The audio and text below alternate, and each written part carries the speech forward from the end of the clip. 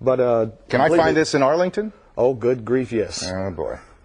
Let's see how long it is. Let's hold it out. This guy is probably close to 5 feet. Texas rat snakes are going to be one of the largest snakes that you find in the Metroplex area. What the? Get this thing off me, man. Get this thing off me, man. God dang.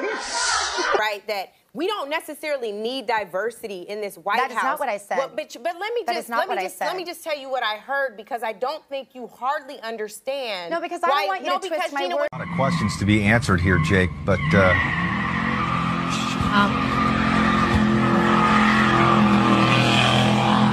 Jake, are you okay?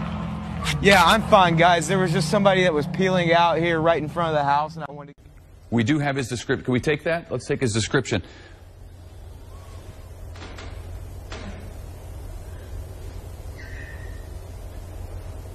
Okay.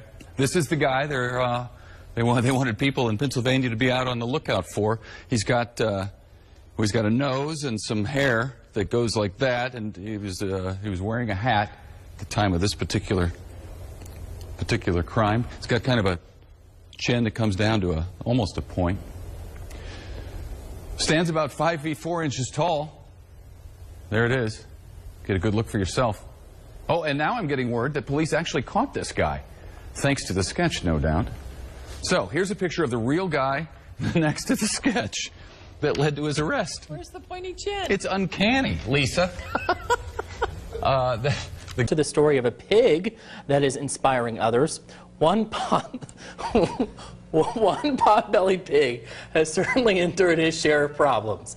Chris P. Bacon was born without the use of his back.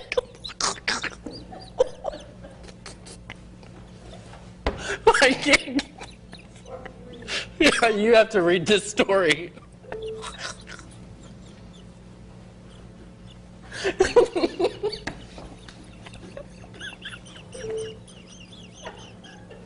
We cannot.